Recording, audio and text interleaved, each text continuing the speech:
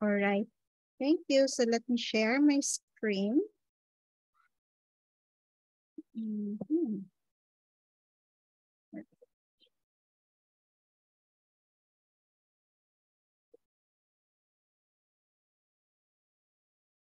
Okay. So our meeting hopefully will end in 1 hour and 30 minutes. But I'm very bad at time management during our meeting. It has been our experience that during our meeting we usually end up at 2 hours or more. Yeah, so but hopefully, yeah, we can. And then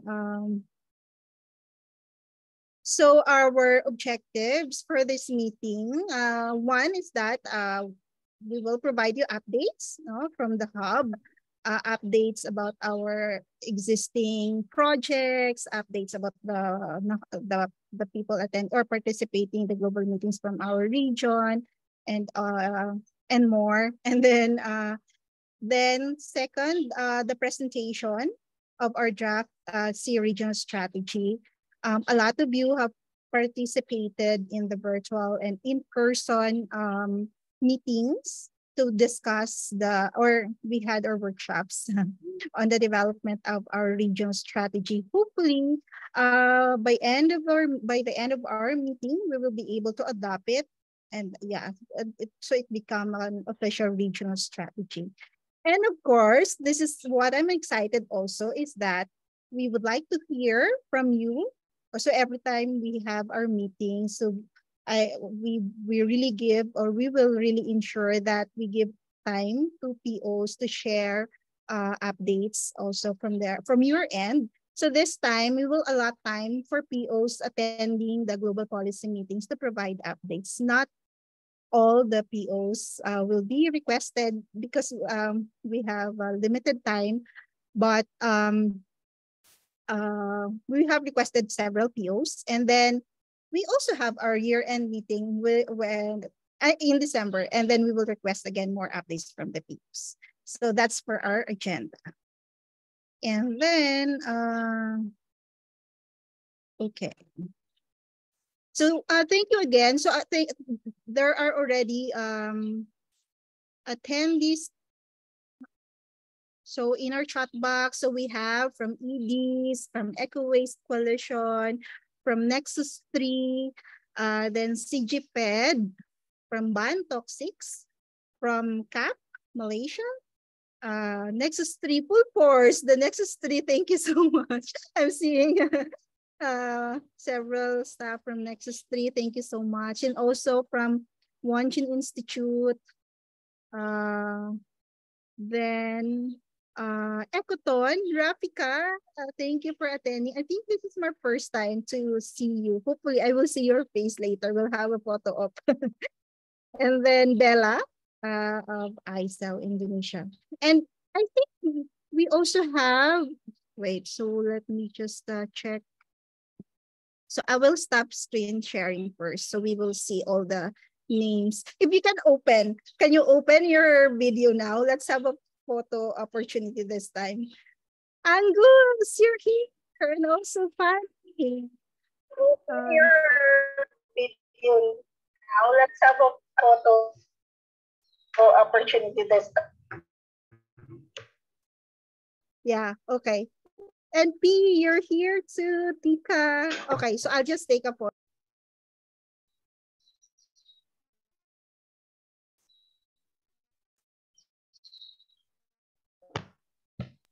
All right, let's have one more. One computer is not open. Two Bunusa and Hatija. If you can open your video so we can see your face. Hatija's too. Yeah. Oh. Yeah, there's a two Hadija, and the one is already open. Okay. Hang on, one more person entering. Hang on. Yeah, I think yeah. it's Jiasheng. Cha-cheng, yes. Yay. Wow, full Yeah. house. Okay. Okay, so we'll wait for Cha-cheng to open his video and then we'll have a photo. Hatija, your picture is, oh, where is she? There's one more. If there's, okay. Can someone admit who's that? Yeah, I admit it. Yeah, it's from Thank Dita you. Pertiwi. Isna, yeah. Yay, thank you. Jacheng, can you open your video? We want to see your face.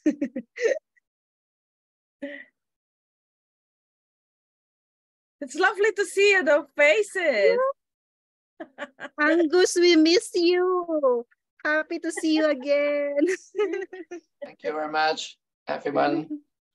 Yeah, so we'll Yeah. wait for Hatija and the other one to open the video and we'll have a photo again. Chacha, happy to see you too. Hello, everyone. Good to see you.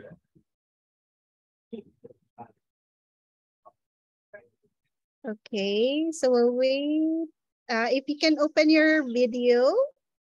So now we have two slides because Isna is on the other side. Because Hatija opened 2 accounts. Yeah. All right. Okay, so let's have a photo. 1, 2, 3. Okay. Yay. One more time because Isna is looking the other way. Sorry. Okay. Yeah, it's all right. Okay, let's have one more. 1, 2. Ayo, Isna. 1, 2, 3.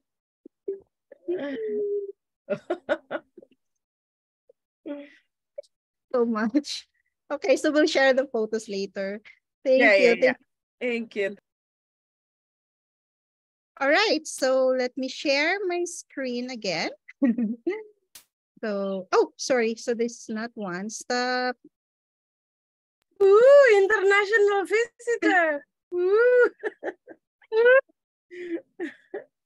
Okay, so this is our agenda again. We have 3. Hopefully we'll be able to finish this. And then, yeah. So now we will go to updates from the C-Hub. So, but just in case if you have questions, just feel free to to type it in the chat box so you can be acknowledged. Thank you. So just a very quick updates from the C-Hub. So for 2022 and 2023, so these are the projects funded by IPEN and also GiveWell. So there's another project and co-implemented with IPEN. So we have these projects on PFAS in clothing and PFAS in food packaging. I think as for the updates, Yitka, the project expert or in charge, has already met with the POs involved with these projects. And yeah, hopefully by October, all the reports will be released.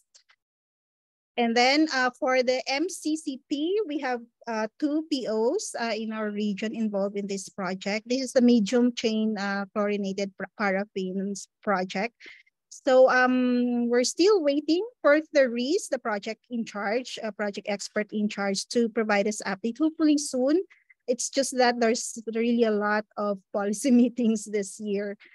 And then for RDF, Earth Thailand has already submitted their report and we're just waiting for the release of the report.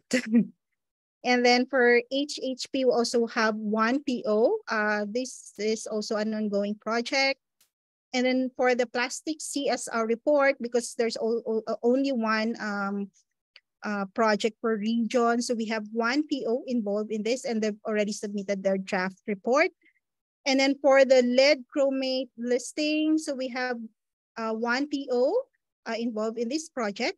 Then women and chemicals, 1 also. This is also related if you've heard about the updates on chemical industry in Vietnam. So this is the project all about.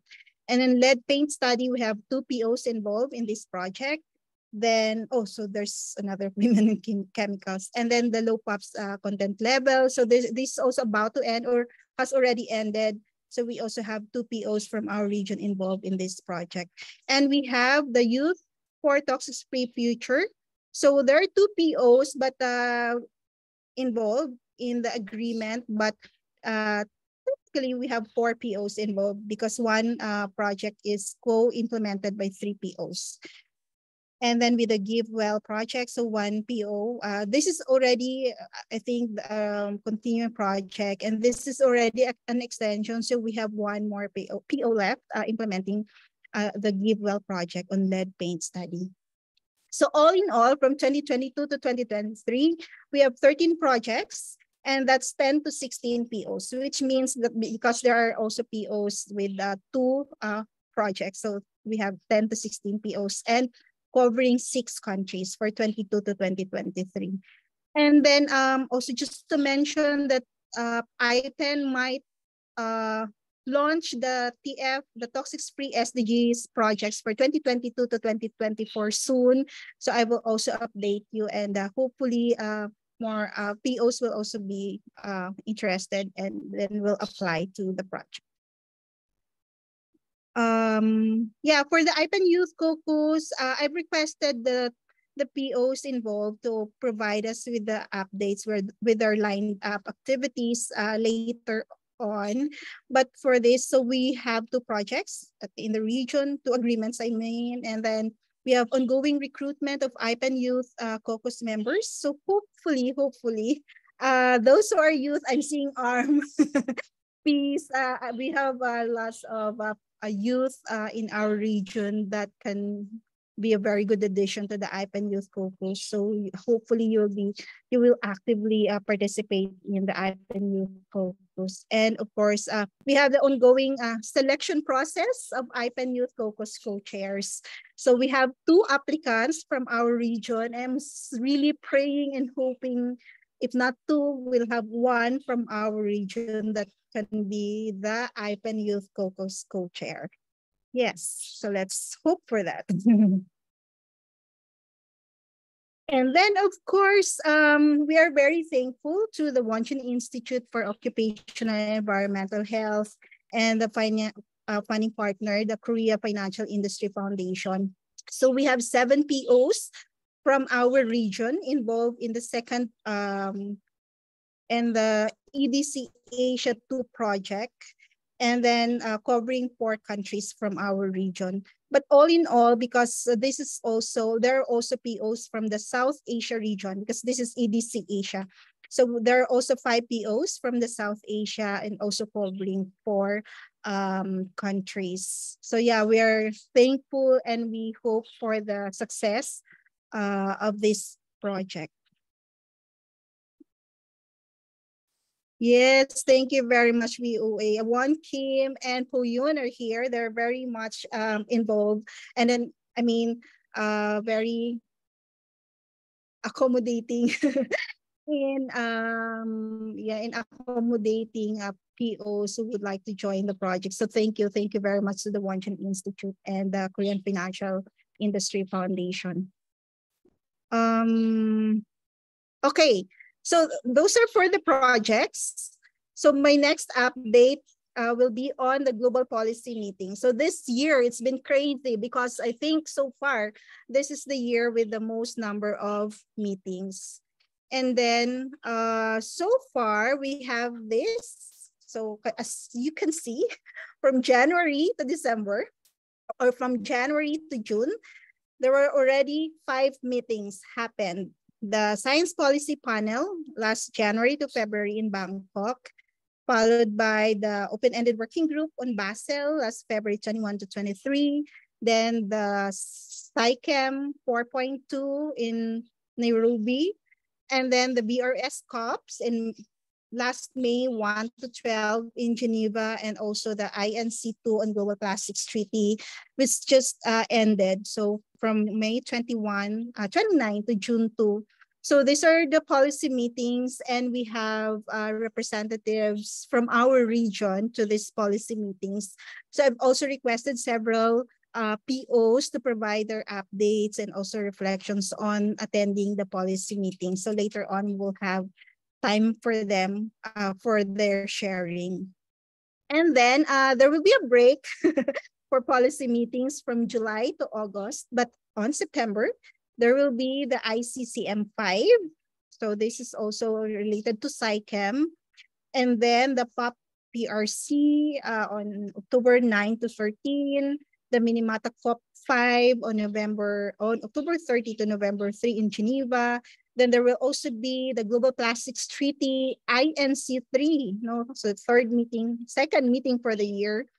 So that, I'm not sure if this is still accurate, end of November. And then in December, the Science Policy Panel from December 11 to 15. And I think that the venue has been confirmed to be in Jordan. So yeah, so these are the policy meetings for 2023, and we are hoping to maintain that we will have representatives to these meetings from our region. So yeah, so these are the meetings, and in terms of number of participants, so the Science Policy Panel meeting last January 30 to February 3, I think was the biggest number of participants that we have in a meeting, because it's also very near to us. It was conducted in our region, so we had 11 participants from 7 countries during that meeting. And then for SciChem, we had 2 participants. And then BRS COPs, so we have 5 participants, 2 from Thailand, and we have 3 from China. So I'm happy to know that we have POs from China who participated in the BRS and also actually organized a side event. And then for the Global Plastics Treaty, we had 5 participants from 2 countries. So I just want to say also that because of that, IPAN did not fund all these participants. So like, for example, for SciChem to INC2, we usually like only one participant per region is being funded. It's just that IPAN also recommends for funding to UNEP for funding. So we have like 2 or more participants. But yeah, hopefully we will be able to maintain like 2 or more participants from our region to policy meetings. And because of that, this is why also we are requesting POs to also report back. So all the POs will also be updated on what happened to the policy meetings and also their reflections. Okay, I hope you can still hear me. I just see my face and hear my voice. Yes, we can hear you. Okay, thank you. Thank you. Okay, so those are the updates from the hub. So any questions or additional input? Yeah, it's good so far. Yay. Okay, thank you. So now we will proceed to the presentation of the regional strategy.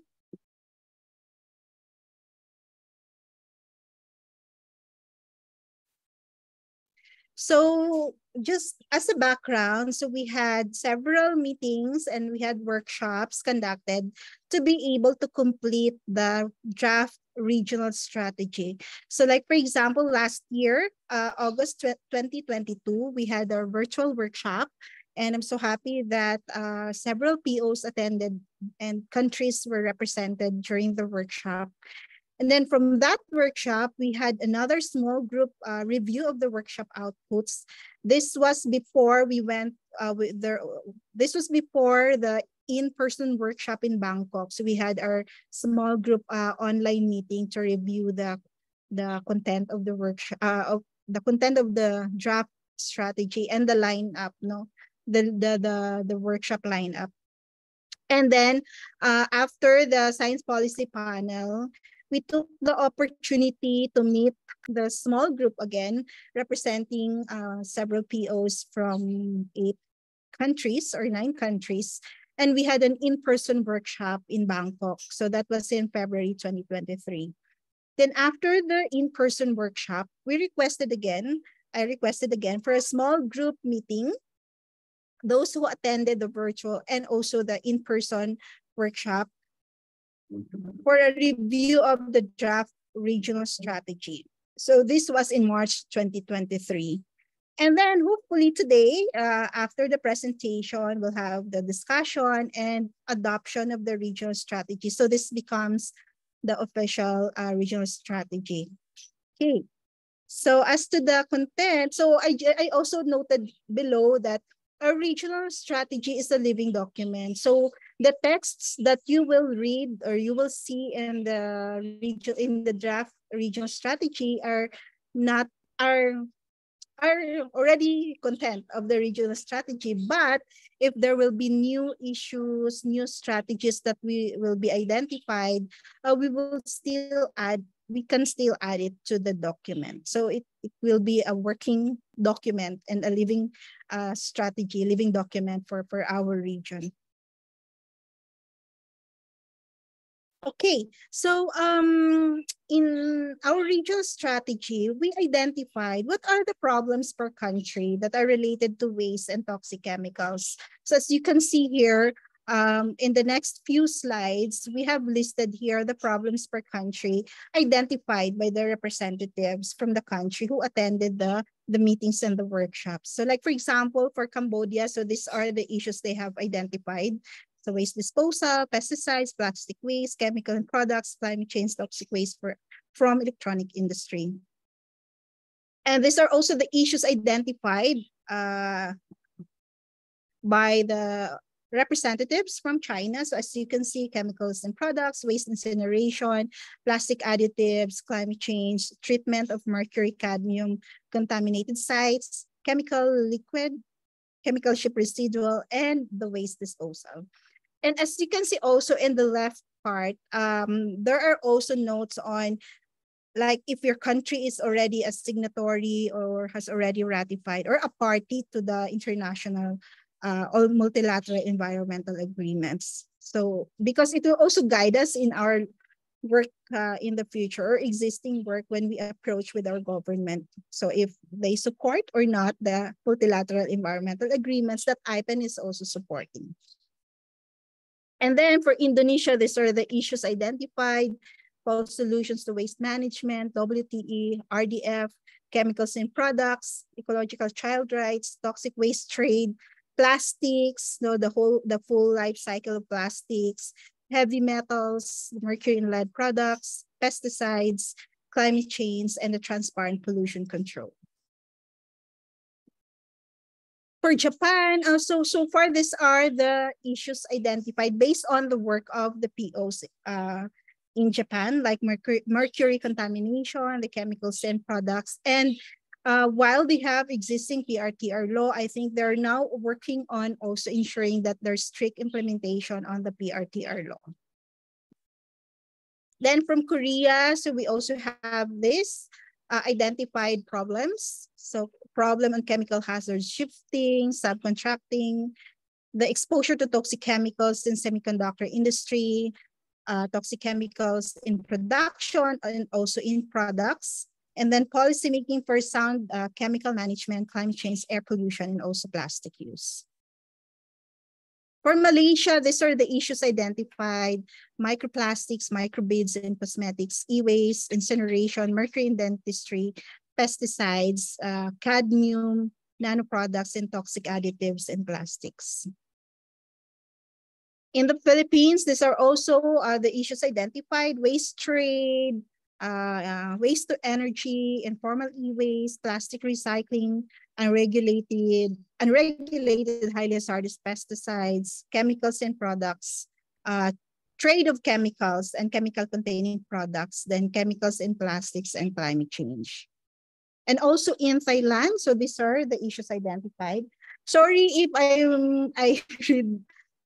am so fast, but these documents will all be provided to you also. So for Thailand, the PRTR policy. So there's ongoing policy lobby for a PRTR law in Thailand: industrial pollution, chemicals and products, waste trade, and also the RDF. For Vietnam, so these are the issues identified: chemicals in products, plastic waste, chemical safety at work, chemicals in the production of electronic components, mercury in small-scale gold mining, and HCTS in agricultural production. So all the issues identified per country, we had a workshop and we identified what are the common issues, what are the major issues that we are working in our region. So these are the 6 identified issues, no? So like, for example, for waste pollution, so all the issues related to wastes are here. So like toxic additives, microbeads, the WTE, RDF, the waste trade, and so on. So all these are related to waste pollution. Then second major issue is the chemicals in products, lead, mercury, PFAS, EDCs, e-waste. So they are all related to chemicals in products. Then highly hazardous pesticides in agriculture and households as the third major issue. And then fourth, industrial pollution.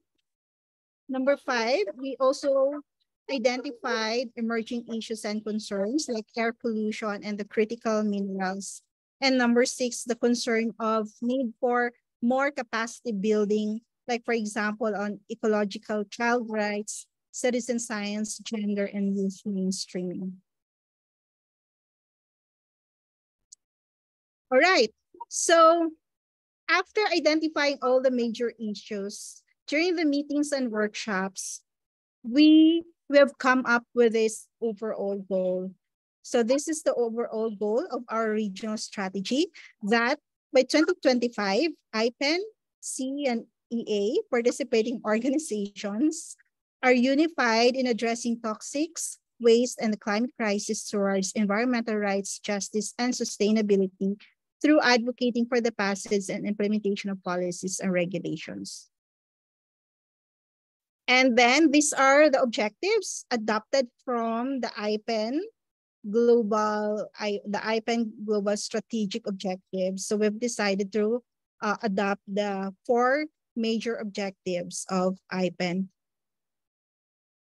So under these objectives, we have identified the strategies and activities here, and also the POs are currently working. But it does not necessarily mean that only these POs are working on this. We have a lot of POs. It's just that these are the POs I think who were present during the workshop and meeting. So we can add more POs working on this. So these are for waste pollution, the strategies identified are in the next 3 years. So by the way, so we are, the time frame for our strategy is from 2023 to 2025. And then for the next 3 years, these are the strategies that we have identified. So mapping of e-wastes, monitoring of Stockholm Convention implementation, continuing advocacy to address plastic pollution, continuing advocacy against WTE and chemical recycling. And then for highly hazardous pesticides, so the strategies identified are trade mapping of paraquat, mapping of governing laws on paraquat and disposal of HHP's packaging, and also identify the use of pesticides in household products, product sampling, and household sampling. And then for the EDCs, or endocrine disrupting chemicals, health monitoring, biomonitoring, and the continuing campaign and policy lobby on EDCs, national and ASEAN. And I think this is where also the project with the Wonjin Institute, the EDC Asia project, is very much aligned with. Okay. Can I keep someone? Are you still there? We are still here. We are listening. Continue. Go on. Thank you. And then for the chemicals, for the chemical and products like lead, mercury, cadmium. So these are the strategies identified. So mainstreaming products. So like compiling a regional report for heavy metal in products, then promote countries to adopt standards and comply, and then continuing advocacy on lead safety policies. And then for the ASGM and other contaminated sites, we the strategies identified include development of characterization of contaminated sites, and then mapping of contaminated sites. So there are a lot of contaminated sites in our region from country to country, and hopefully we can work on this. So that's for objective 2. Now for objective 3, this is on the advancement of SICAM, or strategic international policies and initiatives. So this here, the updates or our participation to the global meetings and also our contribution to the implementation will also come in. So, but in our region, we have a very specific law that we have identified and would like to work on, like the PRTR, or the emission inventory. So we have targeted to conduct lots of activities on this, research, knowledge sharing, policy lobby. And then for campaign for ratification of Basel Ban Amendment, since this is also a very serious concern in our region, so we will continue to work on this. Information sharing on transboundary movements of wastes and so on. Okay, so next.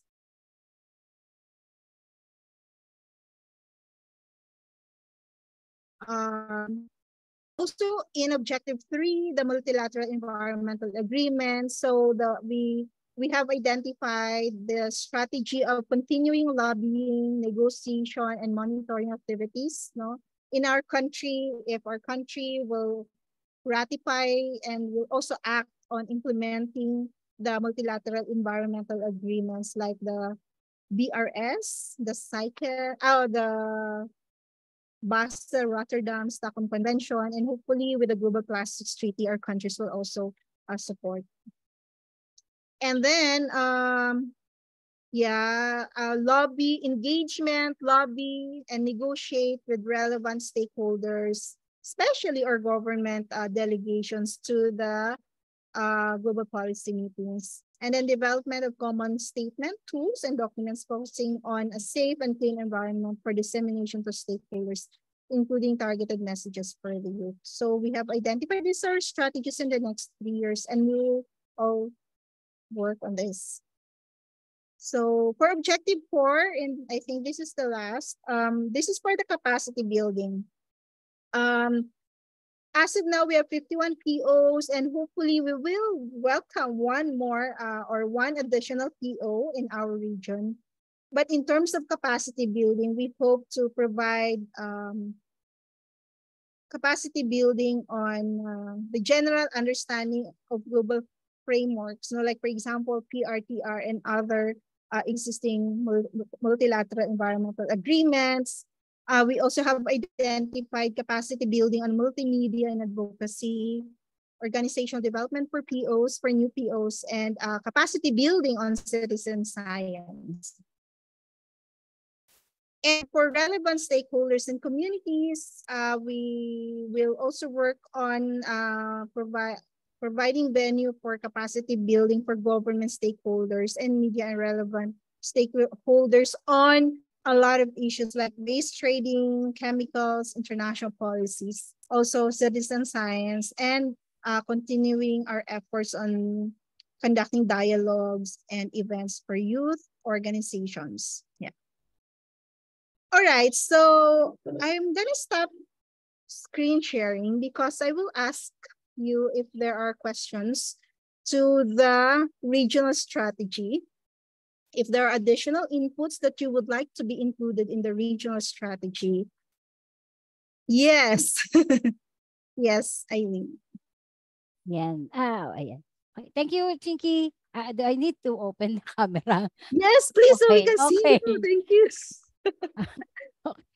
Hi, Ibu. Happy birthday, belated. Okay. And congratulations to Earth for the ratification. Okay, so Chinky, what I'm going to say is that about the plastic in the strategy paper. Okay, plastic in the strategy paper is under the waste pollution. Yes, the waste pollution. therefore it is under the waste management issue, and not as during that time we are not yet, we are really not yet that um uh prepared, or should I say we have low understanding on the plastic issues, that plastic is not on a waste management concern, but as a health issue. So so although the I'm just figuring it out, where would we place the plastic as a chemical, as a health and chemical concerns, and not under the waste management concerns, because in the issues and concerns it is under the waste pollution, but under the objective it falls under the reduction of hazardous chemicals. So, but not specifically on, there's no specific item or bullet for plastic. I'm coming from the current INC on some INC framework. So that's one. And then on the second, on my second suggestion is, as part of the capacity building, is would it be okay if we include as our regular capacity building the IPEN quick views, especially if there are quick views being issued in every policy activities, or scheduled activities that we have. Maybe we could have, there are lots, especially on the options paper. So maybe it could help everyone to understand also. So there. Also the waste speakers, there's no, the waste speakers help. Okay. Because all is Okay. already talking about just transition. Yeah. I am tempted to answer you, but I think you I'm gonna throw back the questions to all of you. I just here to consolidate and facilitate whatever is whatever will be our agreements. I have because I also remember the other night there was a staff meeting, staff meeting, and we also realized that the plastic strategy has not been integrated in the IPEN strategic plan. And so during the staff meeting, there was an action point to have another discussion and to really integrate it in the strategic plan. So with that also, I also realized that there is also a need to do that in our region for us to really have a serious discussion on the plastics work.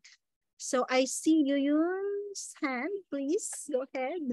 Yes, thank you, Eileen, for bringing this up, because I think we discussed it also in Paris to some degree, that IPEN actually already have the platform for fossil fuel.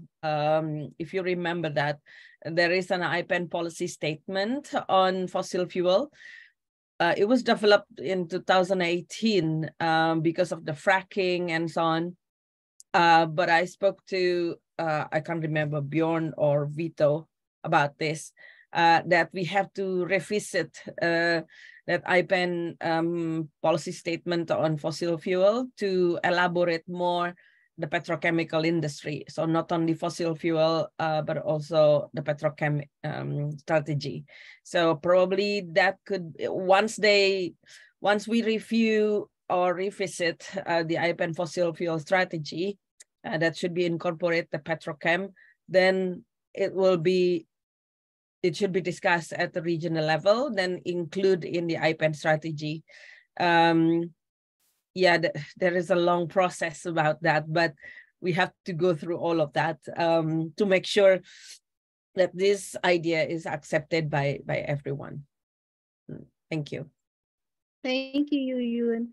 And also for the second question on the capacity building on quick views. So I also intend to ask if because there are orientation or meeting conducted by IPEN, global meetings conducted by IPEN before the global policy meetings. But as we all know, that is always that late for our time. So if we all agree here that we need to have a separate meeting to discuss IPEN quick views every or before the policy meeting, we can also we will try to work on that, make sure that the policy advisors are with us and also us to discuss the IPEN quick views. So we can, yeah, so are you okay with that? I mean, we will include that in our activities to have a separate briefing for IPEN CPOs before the policy meetings. Okay. Yay. Thank you. Thank you. I see thumbs up. So yes, that's agreed. Thank you. Okay. I want to hear from Angus. Angus, what do you think of the regional strategy? Because I think if you have suggestions to be included in the regional strategy, we can also include that. So do you have anything to add or comments on the regional strategy? I just miss your voice, Angus. We really miss you in the meeting, so please, yeah. I don't have much comments on the strategy. I feel fine. Yeah, and we are in Hong Kong. We are working on some plastic waste and single-use plastic, and also we are doing some research, and we try to advocate to stop the coming incinerator, because the first is under construction and the second and the third may come soon. So this is I see our strategy also including many countries, also other have incinerator concern. So I think this is something we share the concern. And one more point is recently we are developing a new project. It's about to have a proper management and the treatment for the pharmaceutical waste. So the unused medicine, because here we have an aging problem for the population, and we have a lot of unused medicine. And we found some research from the university. There's the water course, the river have a very high level of different kinds of, for example, antibiotics, etc.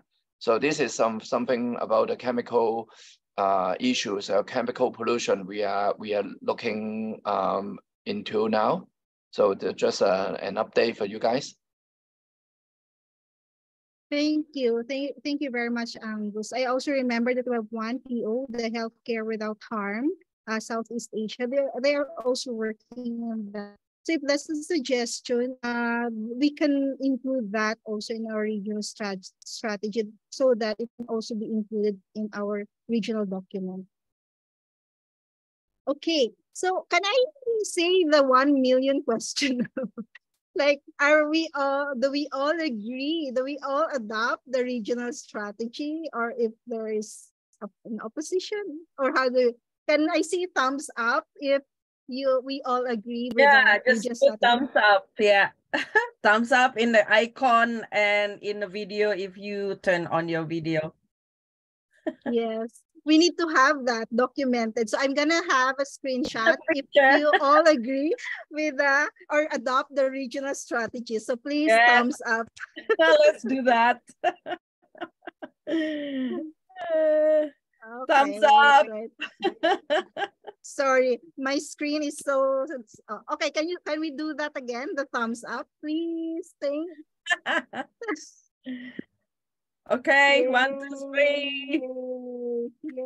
Thank you. So again, thank you so much. Sambagsak, isn't it? Sambagsak. Sambagsak. Bang the table. Thank you so much. So as what I have mentioned, so it's a living document. So it will be shared to all. And if you have additional issues and strategies that you would like to be included in the regional strategy, we will take up in our regional meeting, and then you will approve to be include that in our regional strategy. Yay! Yay! So we have our strategy. Now we'll go to the updates and reflections from those who attended the policy meetings. So I've requested some of you to share, because if I'm tempted to request all of you, but I think we have a limited time. So, but I've requested some of you, and then we'll have another round in December for those who also would like to share. All right. So I will now request our friends from Nexus 3 to present the highlights and also the reflections on their participation to the global policy meetings. Yuyun, who will present? It will be Sonia, me, and Nindy. The three of us. Thank you. Thank you. Thank you. So please do the screen sharing if it's okay. Yeah. Sonia atau Nindy, can you let me do it. I will share the screen. Thank you, Manin.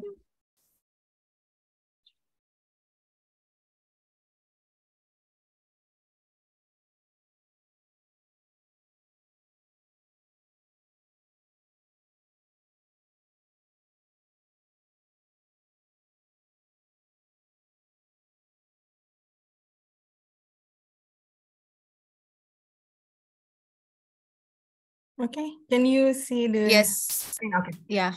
Please, Already Sonia. cut. Yes, thank you. Okay. Good Is that full afternoon. screen? I guess so, Ibu. Is it, Mbak Nindi? Oh, it's PDF. No? Yeah. Okay. Oops. Yeah. Yeah. Yes. Okay. Yeah. Hello everyone. Good afternoon. This is the Nexus 3 report back on 3 chemical and waste conferences we attended in the last 6 months. So first one is the intersessional process of SciChem, which took place in Nairobi at the end of February.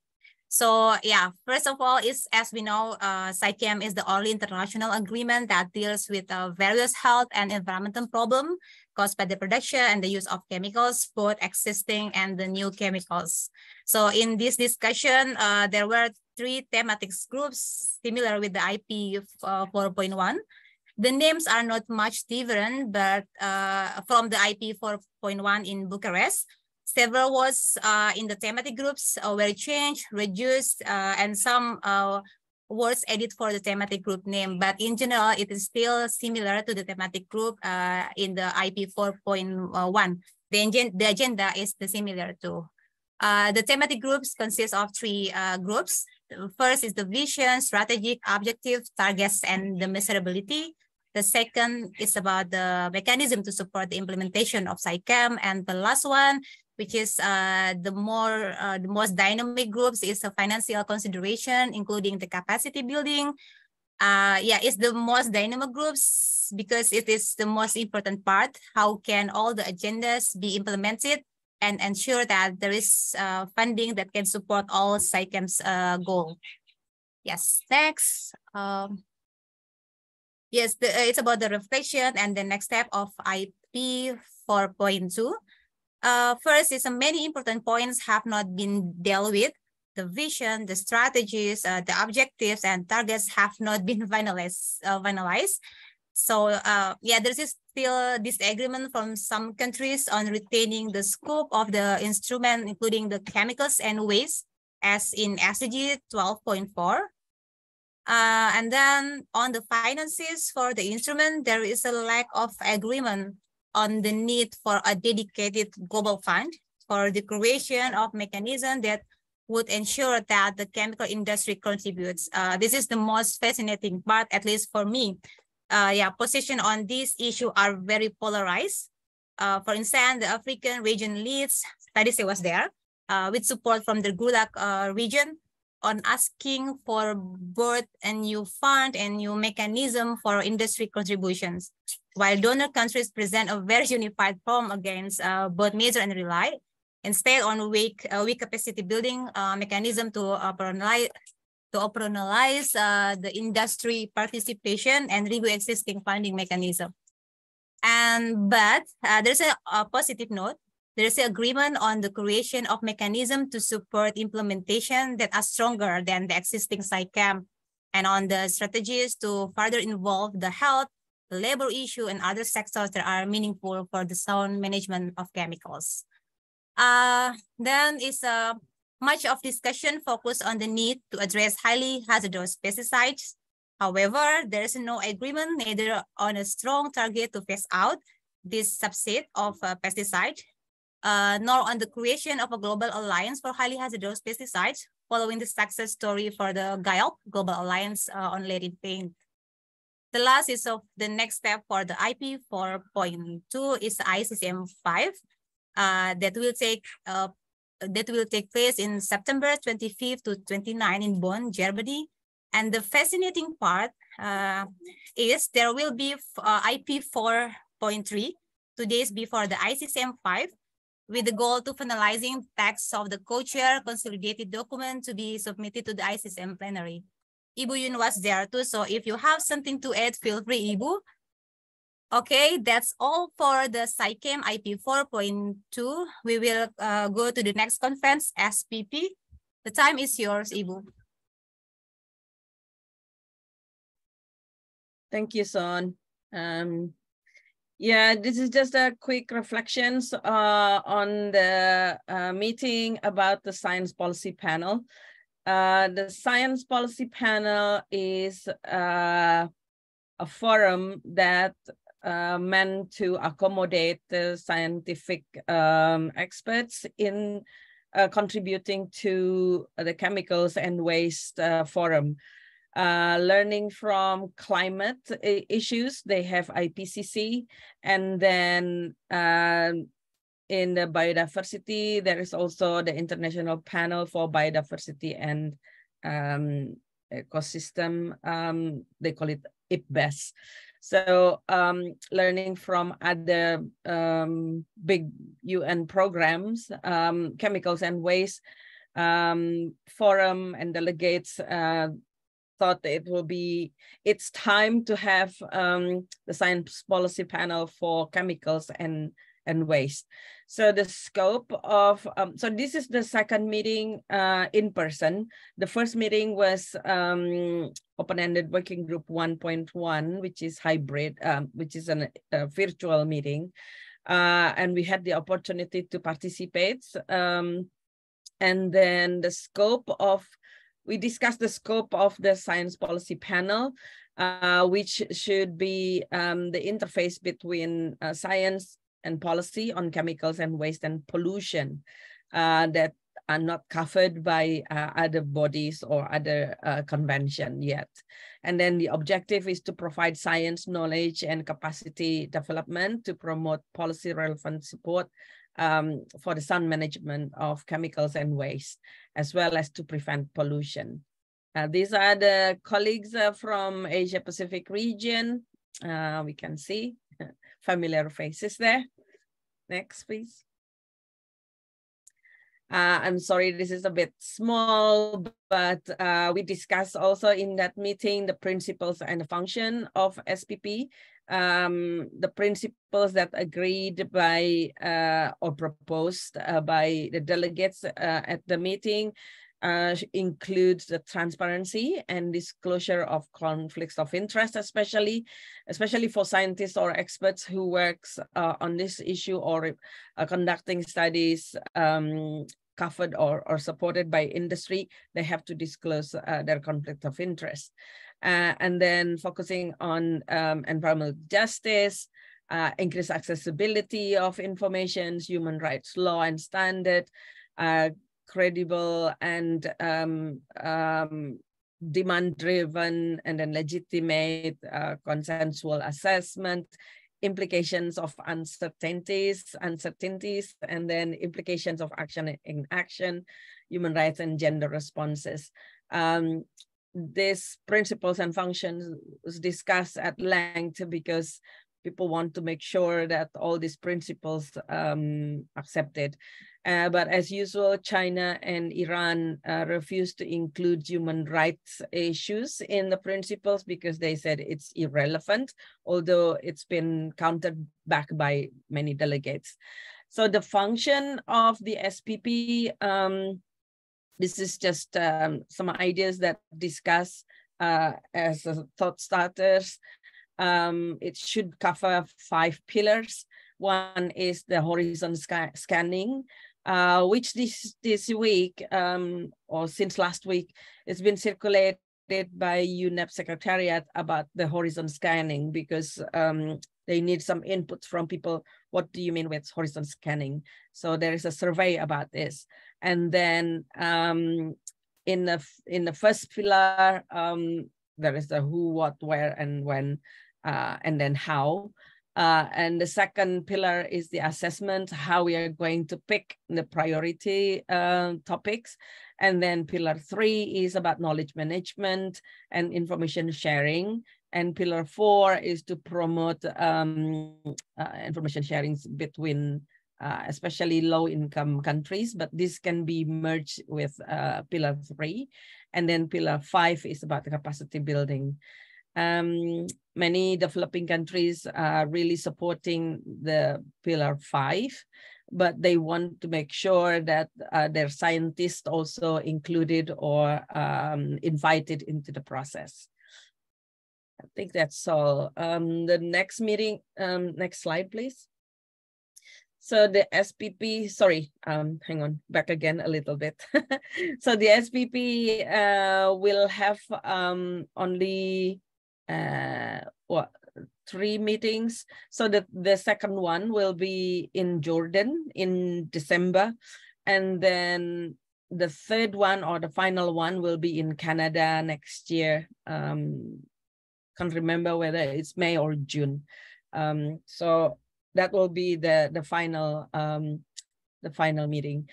And we are not discussing specifically whether the SPP will have task force or working group for specific chemicals, like for plastic issues, but probably in the next meeting it will be discussed. Thank you. Next, I will invite Nindita to explain about the INC too. Thank you. Okay, thank you, Ibu. Thank you, Chinky, and all. Good afternoon. My name is Nindi from Nexus 3. I will share a bit about my reflection from INC2. So as a newbie in this international policy works, I'll give you a brief reflection and on how the meeting goes. So I divide it into 2. So the first one is not so good thing about the INC, and the second part is the good thing from INC. So not so good things, the first and the foremost about the limited participation right. So in the beginning that, especially about the floating badge, they limit us only 1 person per organization that can enter the plenary contact group. So yeah, at first we were confused, like, for example, like in Nexus 3, because there are 2 persons, so how we should take turn between me or Ibu Yuyun who will enter the plenary or the contact group. But luckily, IPAN helped us with the badge. And also about the EP regional meeting that held every morning, that all of the NGOs cannot enter the meeting. So by the end of the week, me, Hemanta, and also Priti tried to go into the meeting, but in the beginning, the co-chair already kicked out us from the meeting, and Hemanta organized and wrote a letter to the AP co-chair with all of the AP senator about the participation right. So, but I haven't heard about the letter, how it goes, and whether they allow us in the next meeting or not. Maybe Ibu Yuyun know from Mr. Muhammad from Jordan. And then the second about the time lost during plenary session, because the plenary session will be only for 1 day on the Friday, but because there are some delays from the countries, especially like Saudi Arabia, Iran, Russia, they delay the meeting until the plenary session until Wednesday. So yeah, time lost during plenary session is a really big deal. So also because of the countries that delay the progress, but there are high ambition coalition like Norwegia and then EU countries. But from my observation, their present are not really strong as the low ambition countries like the India or Russia. They're very strong to, I mean, these low ambition countries are very strong to give intervention. So yeah, and I also want to acknowledge that I think the AP countries, us from the Asia Pacific need to identify whether our countries are part of the high ambition coalition. If not, maybe we can push our country to be part of the high ambition coalition. So, and then next, during the intervention, during the contact group, some member states still support for solution. For example, like Indonesia, they still support for incineration, RDF, and I think we need to still working on that, and we need to identify whether Asia Pacific, all Asia Pacific countries are still supporting for solution. And then this is one thing that from my observation that really make me, because of this is a plastic negotiation treaty, but the event itself is not a plastic-free event, because I saw some member states still bring their plastic bottles to the meeting, and a lot of waste are not separated very well. So yeah, I hope that the next INC meeting will be more plastic-free event. And okay, this is the good thing. The good thing is, yay, iPainting is really amazing and cool.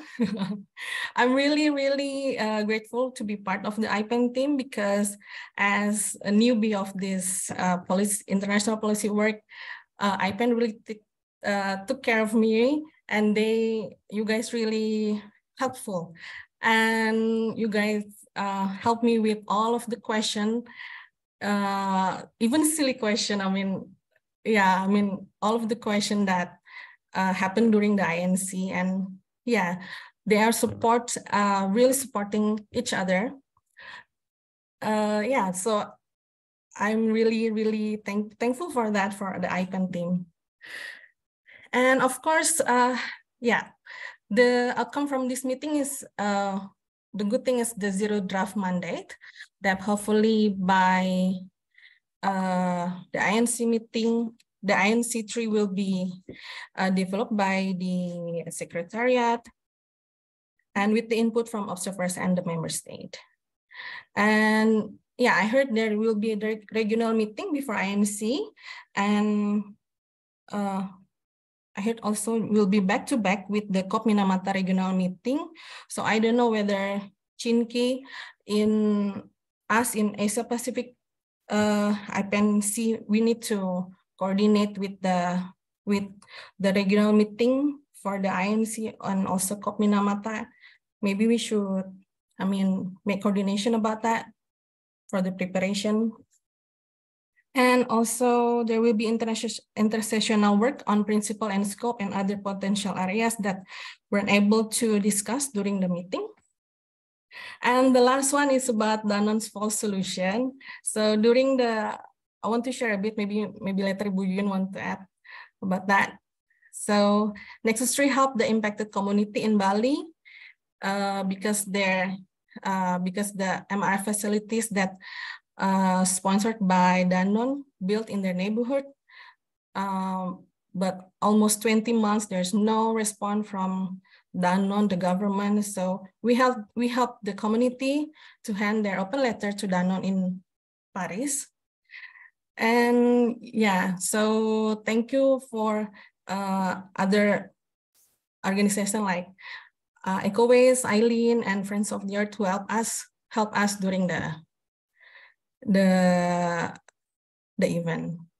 Yeah, so maybe Ibu, Yun, or Eileen, Jam want to add something, or Bella? I think that's from me. Thank you. Thank you. Thank you so much. Ibu Yuyun, Sonia, and Mindy. Oh, I mean, are you done? Are you done with your presentation? Yes. Okay. The last slides. Thank you. Thank you so much. You know, Nexus 3 is I am amazed with Nexus 3 because they're not they're not always funded by IPEN, but they make ways to participate in the global meetings. So thank you so much. I have to reiterate that. So, like for example, Chinky will be attending the policy meeting. We will fund like this and this. So yeah, thank you so much. And for you to provide us updates in our meeting today. So thank you so much. All right. So from Nexus 3, I've also requested Earth Thailand. I think ARM will do the presentation to update us with their participation in the BRS Cup. So ARM? Yeah, hi everyone. So I'm gonna share the PowerPoint. Just give me a second. Sure.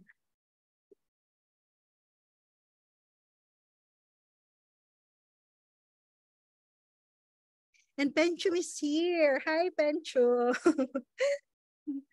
Hi. Good afternoon, everyone. Okay, can everyone see the slide? Yes. Okay, sorry, it's a bit shoddy. I confess that I did this morning. So, but I will I hope the details are correct. So Earth participated in the BRS COPs in Geneva, but we didn't participate in the whole thing. We kind of missed out on the Rotterdam Convention for a bit, but we did gather information from our IPEN colleagues from other regions, and we will present all 3 conventions here. So just to quickly go through each of the convention, the Basel Convention regulates the transboundary movement of waste, hazardous waste particularly, using the prior informed consent procedures. But if you are a country that has already ratified the Basel Ban Amendment, then there is a law preventing export of hazardous waste from OECD, EU, and Liechtenstein to your country, which Thailand gladly did this year. For the Rotterdam Convention, it's also regarding the prior informed consent procedures, but it's more widely targeted towards chemicals. Unlike the Basel Convention, it has nothing about banning substances, even though some companies seem to think that it is. But Rotterdam is just about informing the receiving countries what chemicals is being imported. And finally, the Stockholm Convention on POPs is going to focus on persistent organic pollutants. So it is divided into 3 different annexes, actually many different annexes, but the substances themselves are divided into 3 annexes. Annex A for banning the substance. So any POPs that are placed in Annex A is going to be banned, or in production it will be eliminated. And then there's control, which is B, and then there's C, which is for unintentionally produced POPs or UPOPs. So the meeting went on from the 1st to 12th of May in Geneva, and I'm gonna update for each of the convention what happened there. For the Basel Convention, the key things that IPEN was following and Earth as well has been the low POPs content level. So to put simply, when you have POPs waste transported to a country, the Stockholm Convention says that if a waste is POPs contaminated waste, it has to be disposed of in a way that would be irreversible destruction, meaning the POPs will be eliminated. So that means going to like cement kiln or certain disposal process that is regulated by the Stockholm Convention. So the question becomes, how do you define POPs waste? And that is where the low POPs content level comes in. It's the limit of the contamination for each types of POPs that would lead that waste to being defined as POPs waste. So of course, African countries and IPEN has been pushing for the lowest possible limits so that if a waste would be contaminated by just the lowest amount of POPs, then it would be properly disposed of in an environmentally sound manner.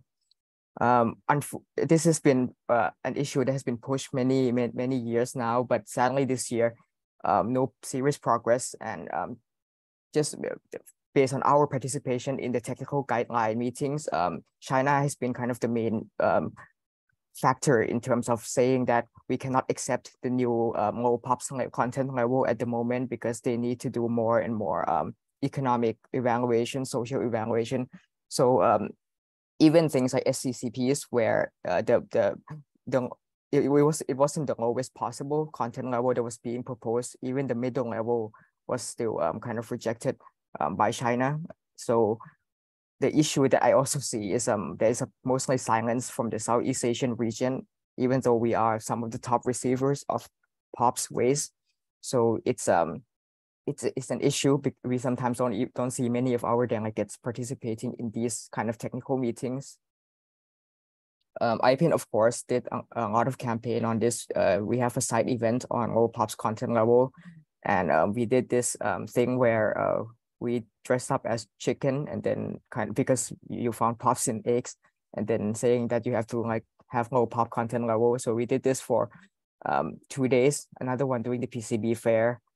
It was a little bit touch and go because initially the location, the meeting venue wasn't too happy with our action here because they think that if we use this method to promote our side event, then other side events will do the same thing, and they didn't want us to do it.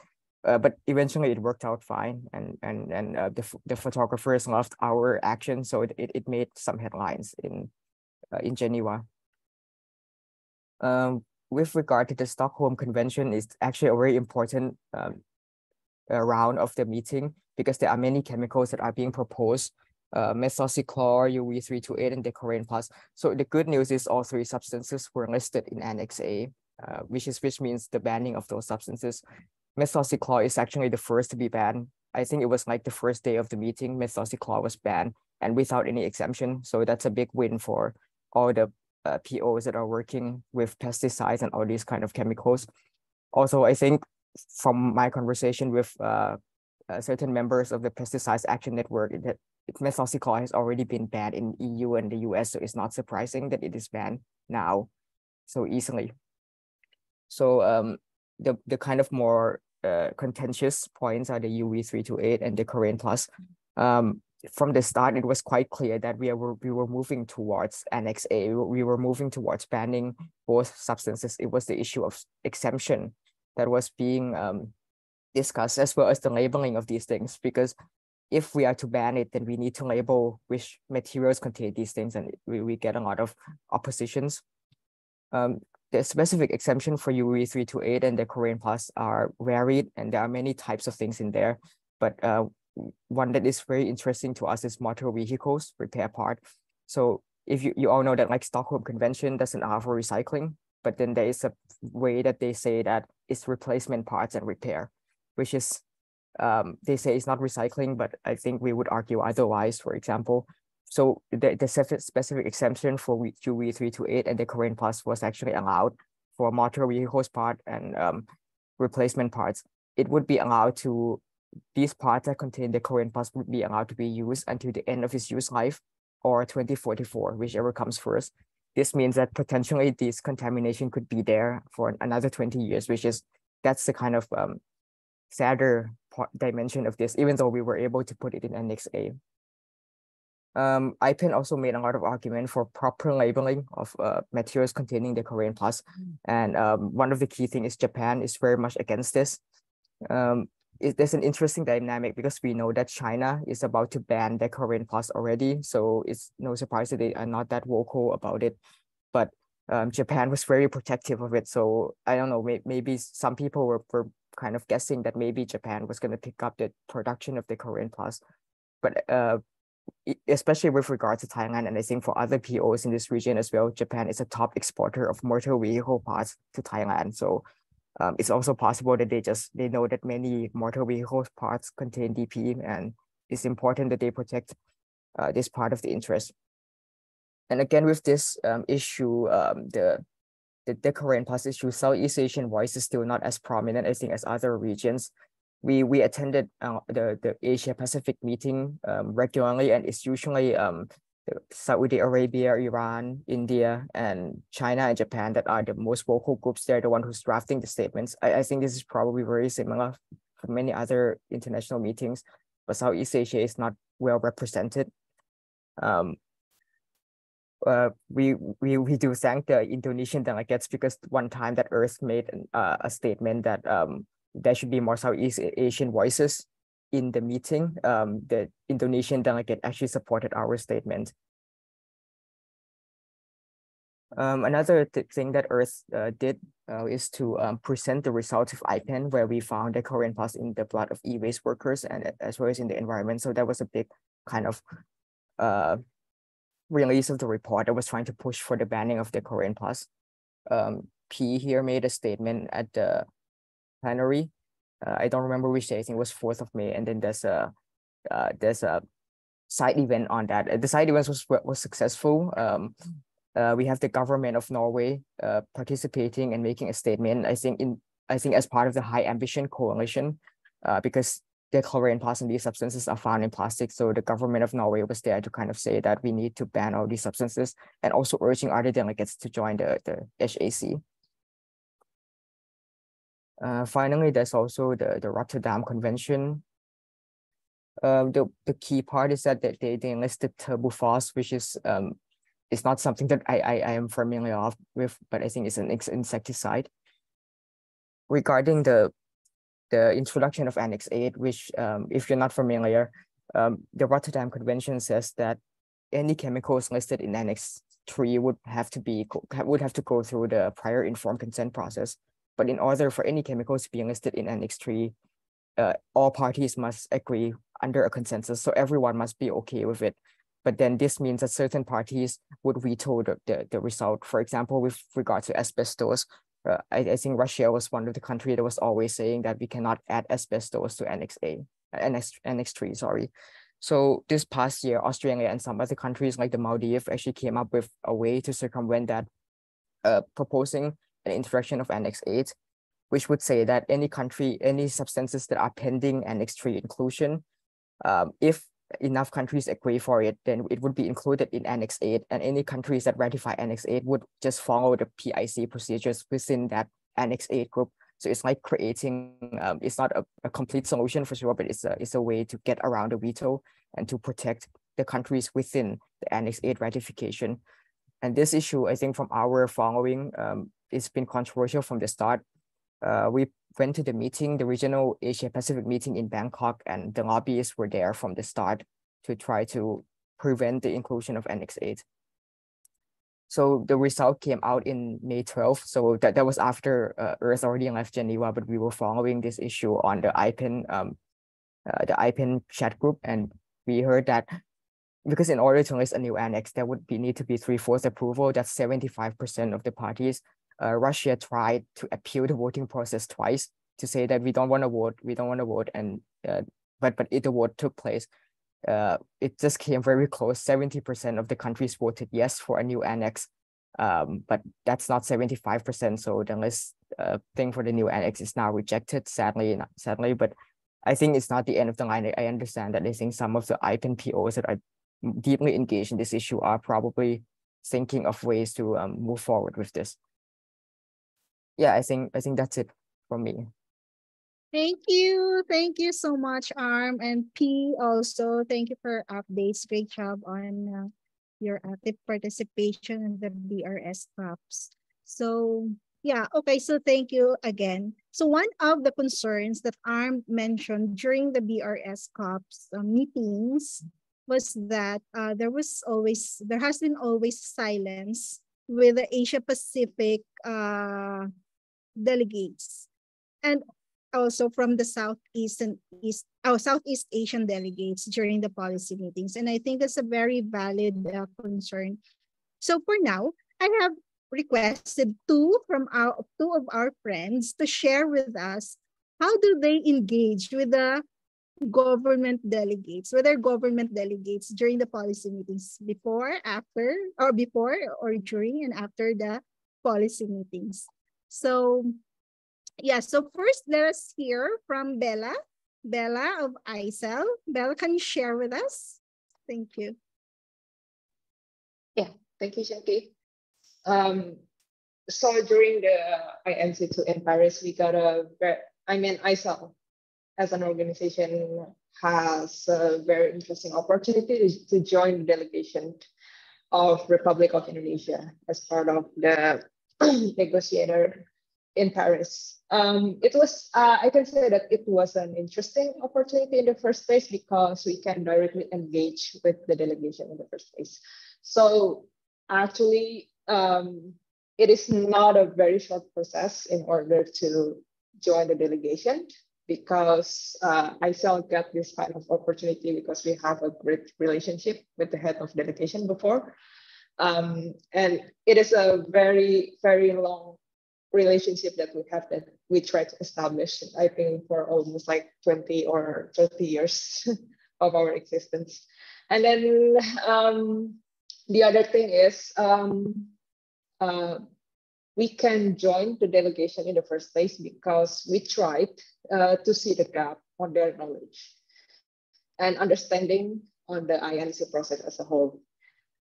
And we try to give them recommendations specifically on that gap.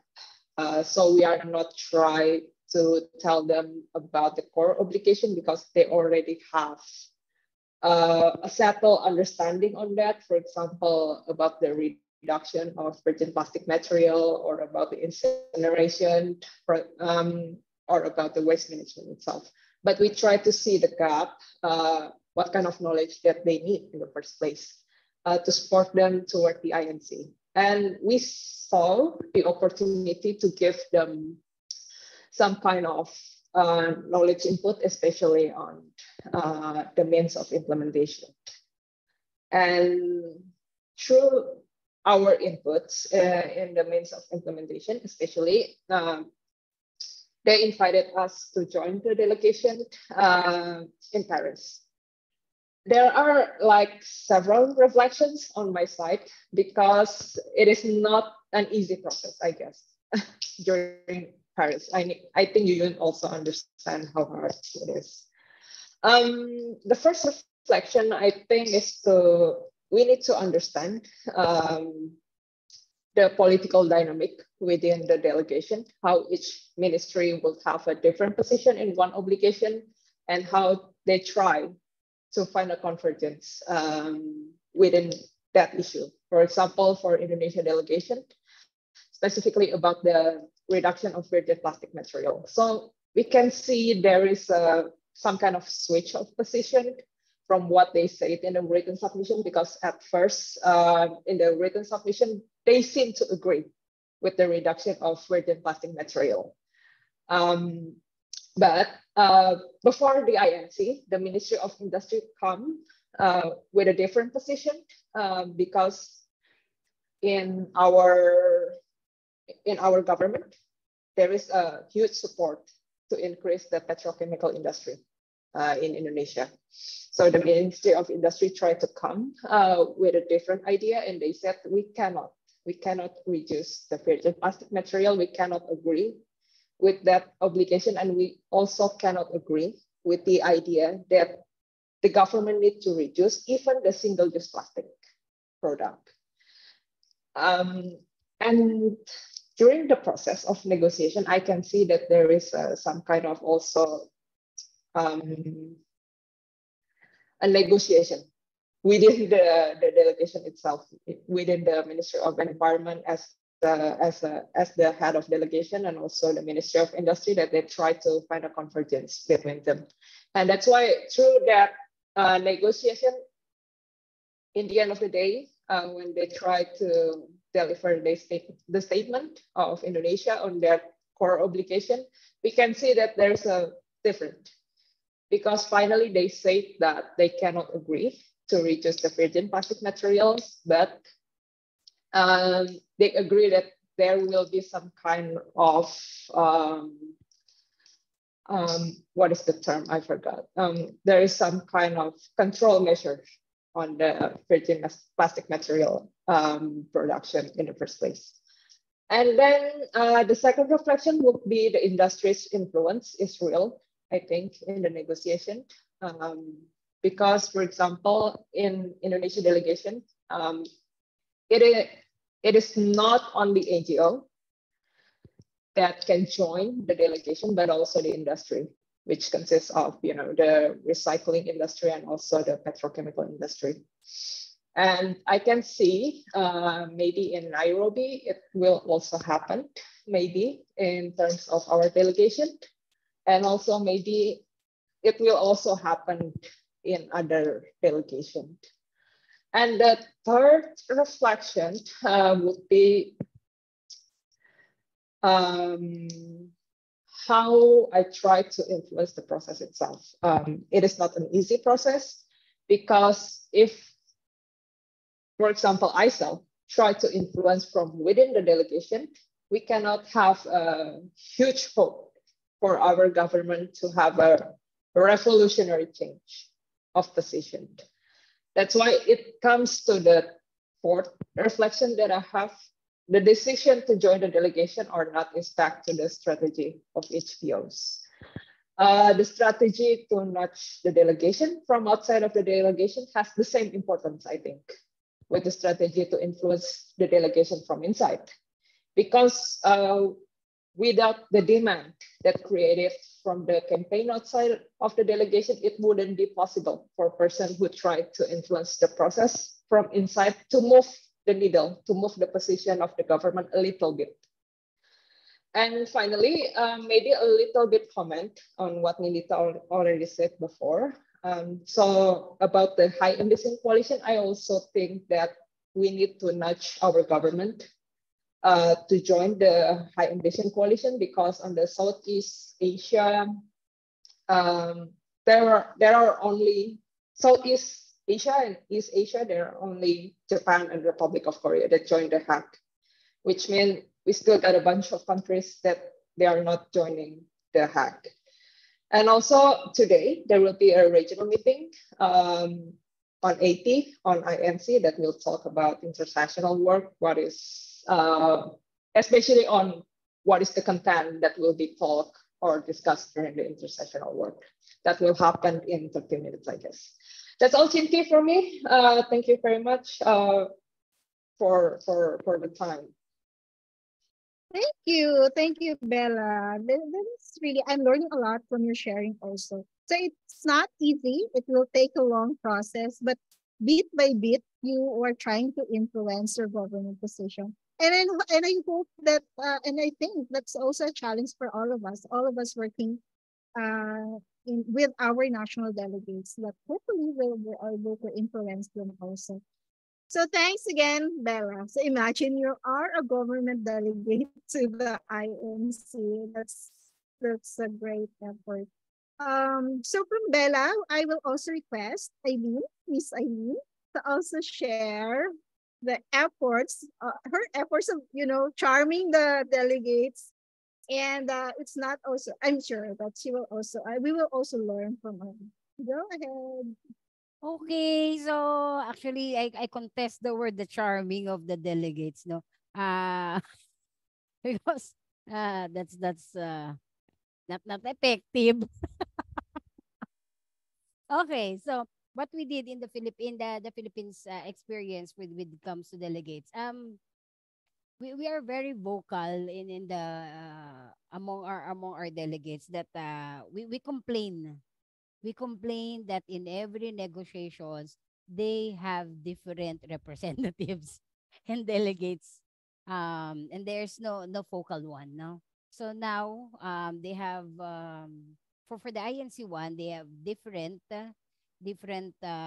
delegates. Then for the INC two, they have a focal person already, no? So for the INC one, what they did is that what we did is we organize with the help of other groups in the Philippines, is that we organize a dialogue with them, no? But just like any other government, they do not want to commit, no? So that's the first attempt during the INC 1. And then by the INC 2, what we did, since there's already a focal person, is that and we know that the focal person already. So I kept on messaging him. I have his numbers. So I texted him. I Viber called him. I Viber messaged him, and then eventually I asked him to have a meeting with the CSOs in the Philippines, especially those that we will be joining the INC2. Because we don't want anything bad to happen during the deliberation in INC2. So might as well talk with the NGOs or the CSOs in the Philippines. So before our discussion, the Philippine delegate shared with us immediately the position paper of the Philippines and asking CSOs for our inputs.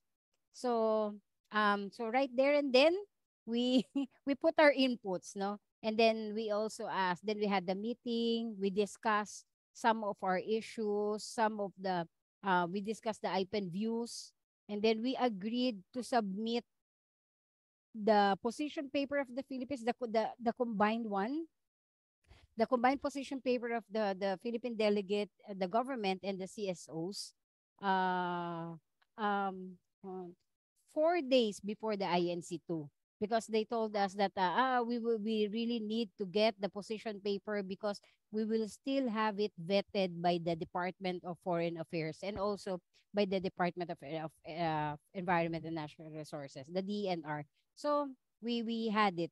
We gave it to them, the position paper, Philippine position paper with the comments from the CSOs and inputs from the CSO. So come during the INC2, we keep an eye on you. It's the right system. Is it I put your eyes, something like that, no? So before we know we know their flight arrivals.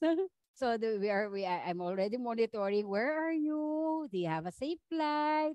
And something like that. And then come INC, come the proper plenary, I immediately most of the civil societies in the Philippines immediately went to them, just to tell them that we are here, we are watching you, so we could have some same position, no? So that's it.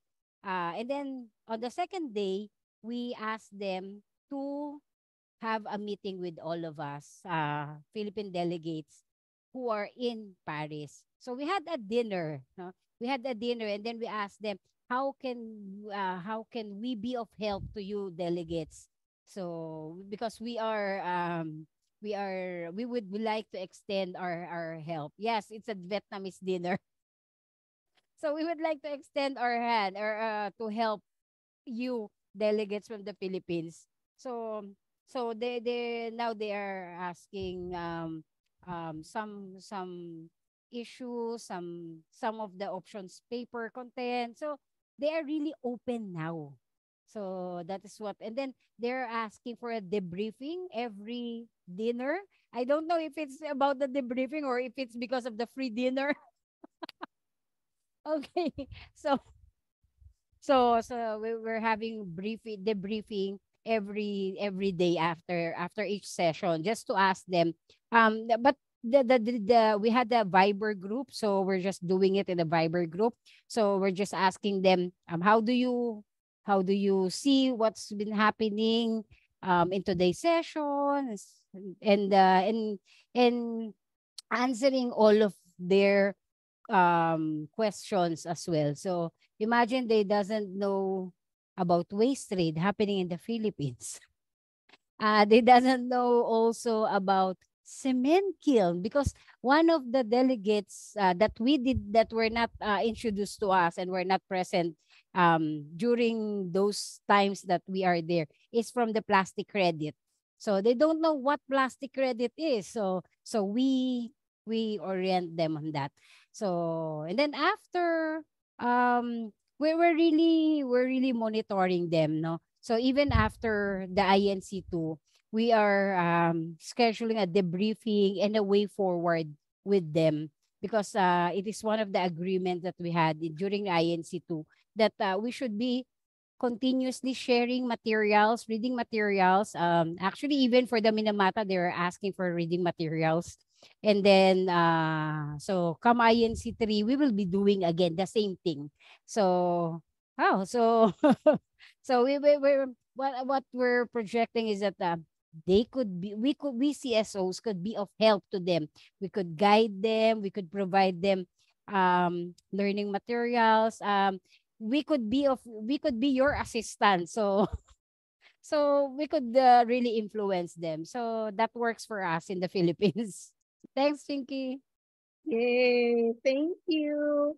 Keep on watching and engaging with our government delegates. So that's what I've learned from you.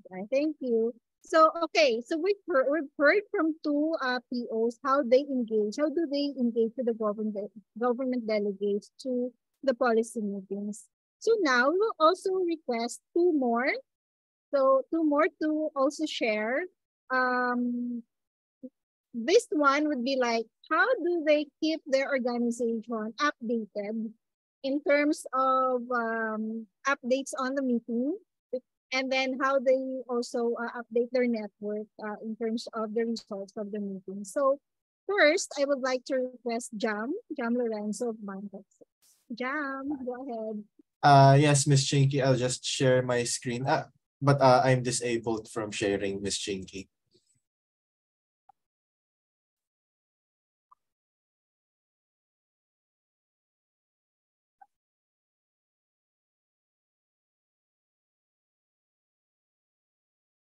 Okay, I'll just share my screen. PowerPoint. Okay, so I already saw the presentations from Nexus. So I already know that they will be discussing the results of the meetings that we attended. So this presentation will be focusing more on ban toxics work around some of these global policy meetings, as well as how the IPEN ecosystem has helped us throughout these processes. So like most of us, like most of our NGOs, our global policy work centers around a few key activities. One is the provision of support to our country delegates. This includes providing them updates regarding issues, helping them with some logistical support and discussions on NGO and country positions or lobbying.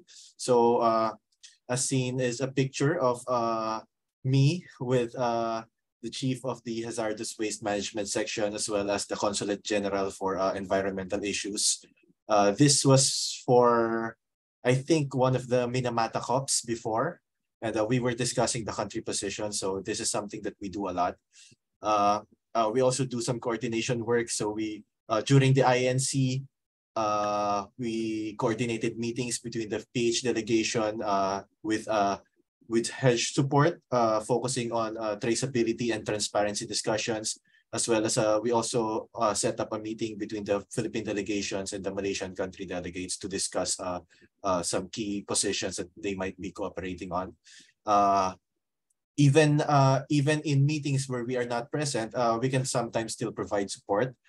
This happened during the BRS conventions where we coordinated meetings between hedge support and SSNC and our Philippine government delegates. This again was a discussion on transparency and traceability in chemicals and the products. So next slide. During a lot of these meetings, we also conducted awareness raising, and of course, like some of our partners here, we have written submissions. So especially during the INC in Paris, we had daily social media updates, as well as traditional media engagements. So as you can see on the picture on the right, is an example of an interview that I had regarding updates on the on the Global Plastics Treaty. So we also held a nature walk against plastics pollution right after INC2. This was held in Bulacan, Philippines. So we had a lot of student organizations as well as advocate organizations come join us for the nature walk. So we also have a lot of written submissions, which we provide to our delegates. So we for INC, including INC2, INC1, as well as the OEWG, we had our position submitted directly to them. And we also had a BT submission for the UNEP SPP, which we submitted maybe 3 days right before the deadline. So so here's just a short discussion on how IPEN has provided us some support during all of these activities. So of course, the preparatory activities, the online meetings, and the debriefs have been important sources of updated information, especially regarding key issues and network positions. This is especially important for someone like me who works on a lot of issues, and I might not be able to read all of the pertinent documents. So having all of these preparatory meetings and discussions have been a big help towards us crafting our positions and crafting our strategy when engaging with government stakeholders. So one good thing about IPEN is also the sharing of information within the network. My experience during the UNEP SPP, the daily meetings became venues for synergy and strategy formulation on how we could discuss certain things with our government stakeholders, who needs to talk to who, or what kinds of topics should we focus on. So these have been important venues for that. And of course, IPEN publications and tips have been helpful in developing Bantoxics work and our written submissions. No? So IPEN publications, especially on plastics, have been important considerations for us when we developed our position papers. And for written submissions, for those who are members of the SPP WhatsApp group, Therese sent some very helpful tips for the development of the SPP submissions, and we actually reviewed some of those tips and incorporated them with our submission to the SPP. And IPEN publications have been very helpful, especially in hallway discussions with other delegates, other organizations, or stakeholders who might be wanting to discuss plastics issues or SPP issues with us. And of course, IPEN publications have been really helpful for our media interviews. If you are familiar with the IPEN publication on plastics, which was released in November last year, there is a line there that states that 99% basically of the plastics we have come from fossil fuels. And that's something that I have said in maybe 2 or 3 interviews already. So that's a big support for us and our crafting of our positions. And here's a picture of us at the SPP. I think one important thing that IPEN has provided, not only for Bantoxics, but for all of our organization, is the mentorship and the camaraderie. For example, for mentorship, every time we meet at meetings, Ate Aileen from Eco Waste has always provided me with tips and a lot of insider information. So that's a form of mentorship. And another form is our camaraderie. These meetings can be very stressful at times. So it's been very helpful to see friendly faces along the hallways and in the discussions. So that concludes our short presentation. Thank you. Wow, thank you. Thank you so much, Jam. Yeah, thank you. So from Jam, we'll also request one more to also provide their updates and share how do they share the information and updates to their networks. So I'm requesting Jia Cheng from Jinzen Zero Waste to also give us or share with us briefly about their reflections. Go ahead, Jia Cheng. You're on mute. Yeah, thanks, Chunky. As Tianjing from Nature Field meant to share with us, but she's having some network problems, so I will share some partners movements in China instead. Firstly, I joined the SPP with Chunky and almost everyone, and Maoda and Tianjing from Shenzhen Zero Waste, they joined the BRS meeting, and we had the side meeting in the BRS. Also, about the INC2, we joined the INC2. Also, we invited some partners from Pacific Environment Foundation and the partners from Greenpeace and China's Energy Department to join the INC2 with us. And I want to share some detailed information about BRS and the INC2.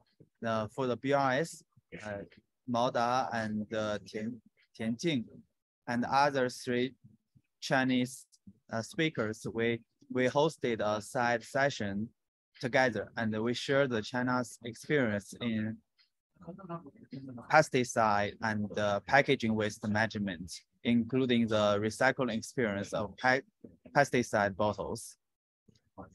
And in INC2, we have some partners who joined the INC2. I learned from them that during the meeting, the main process, we talked a lot. The meeting talked about the voting rules.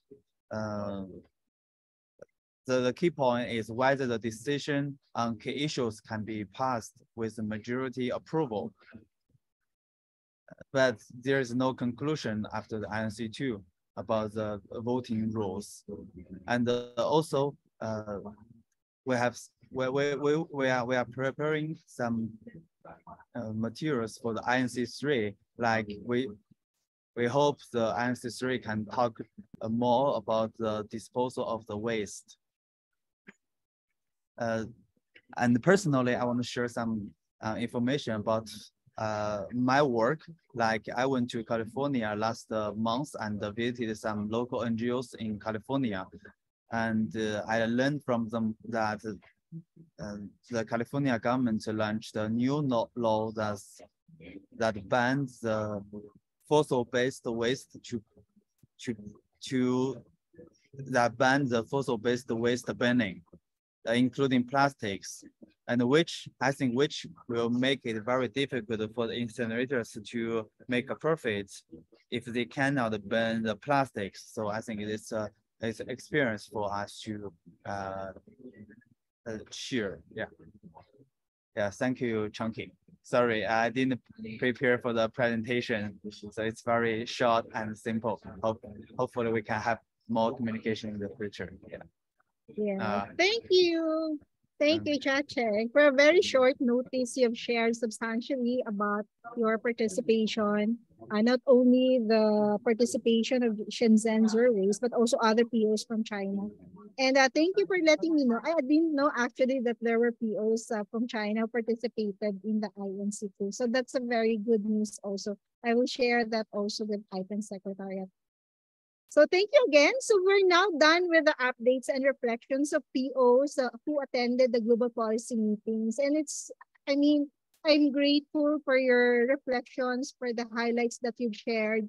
And hopefully we can work more on influencing the position of our government delegations to really advance our mission of ensuring that the Global Plastics Treaty will really address not just the waste pollution, but also the chemical issues on plastics. So thank you again. So we will now proceed to the lined up activities for the year. So, but before that, we have scheduled webinars from July to December, and then including the activities of the IPEN Youth Focus in our region. So this time, I will request Mark of EDs to also share their lined up activities. They're one of the POs who are also implementing the IPEN Youth Focus project. Go ahead, Mark.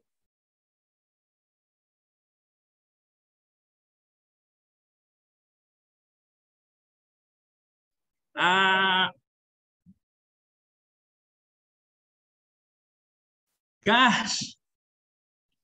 We can't see your presentation. Can you do it again?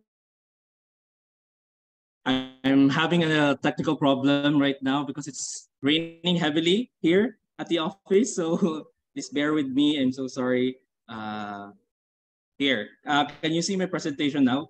Yes, Mark. Yes, it's just a very short presentation. It's just only 50 slides. No, I'm just kidding. So I will just be presenting some lined-up activities for the Youth for a Toxic-Free Future campaign. We were able to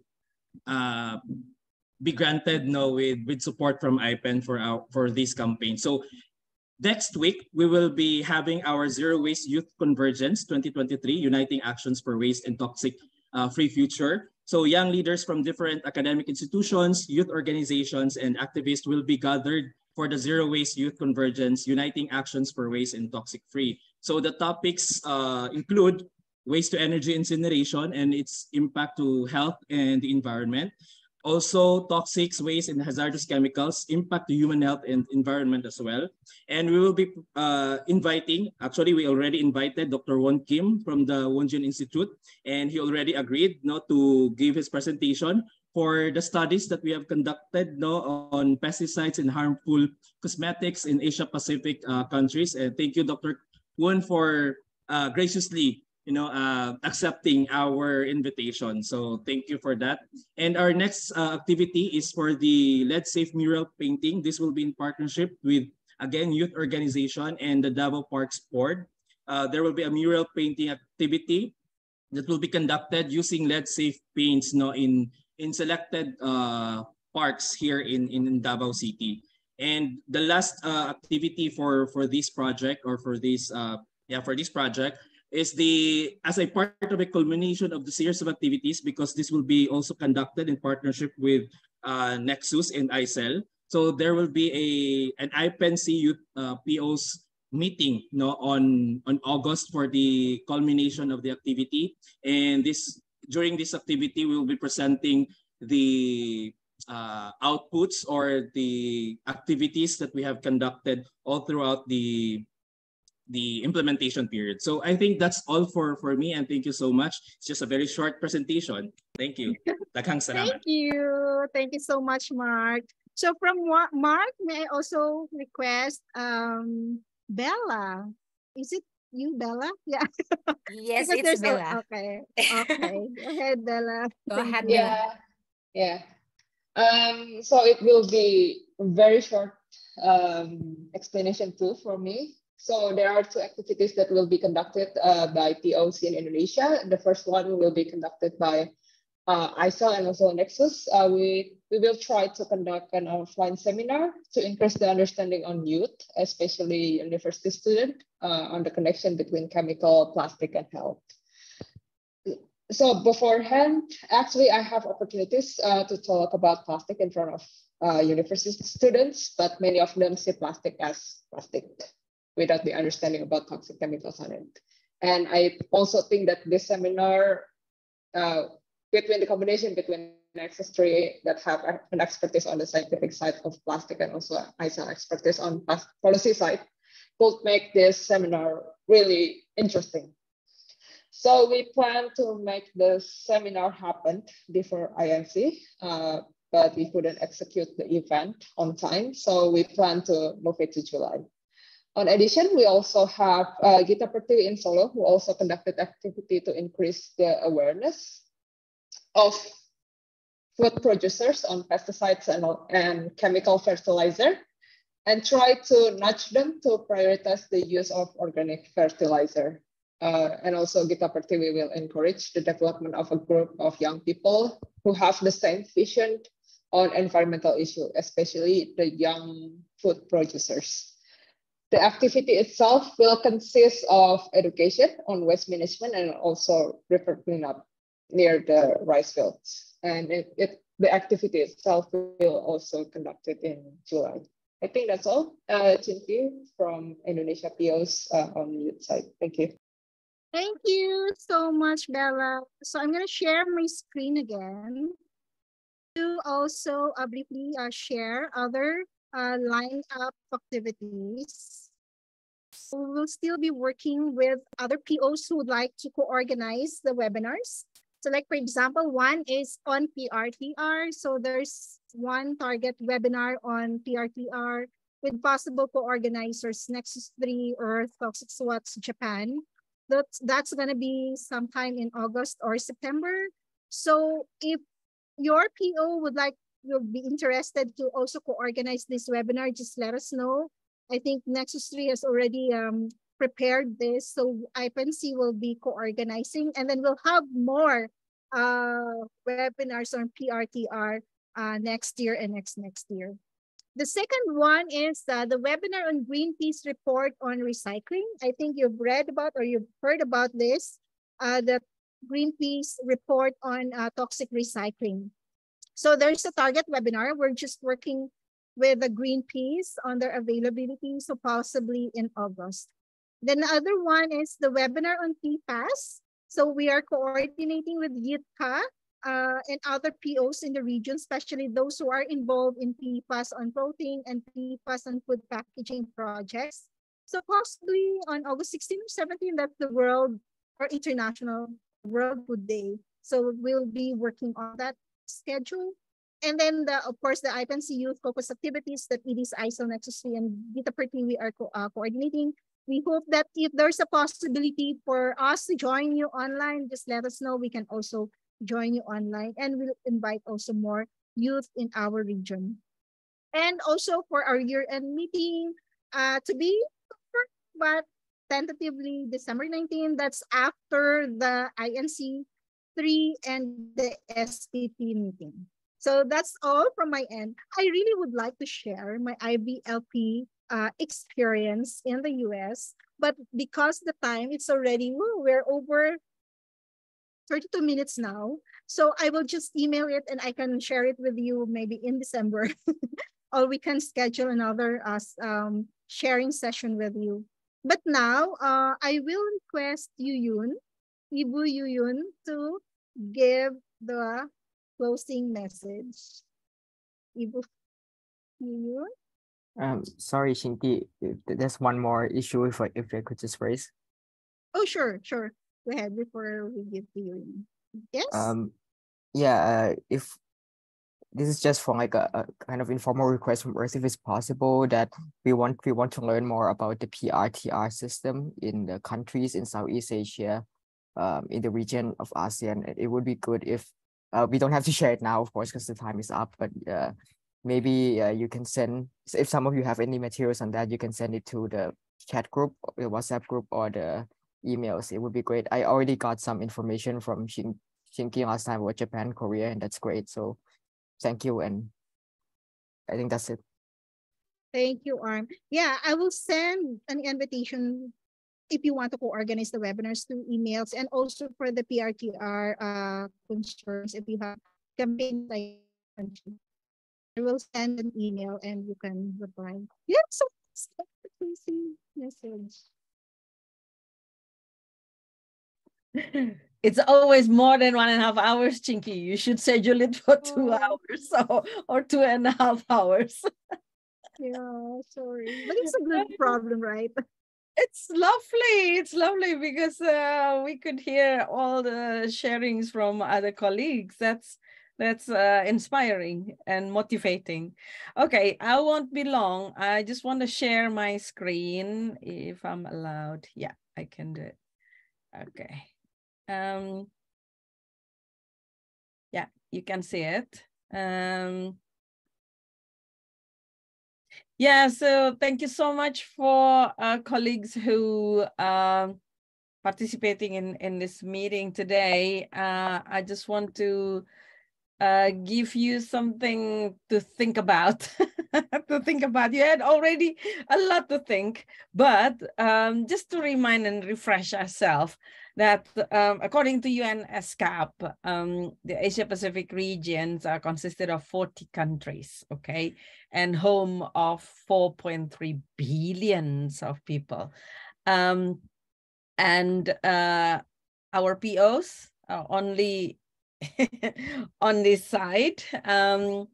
Yeah, so although it's Southeast Asia and East Asia, we have already had colleagues, IPN POs in 9 countries so far.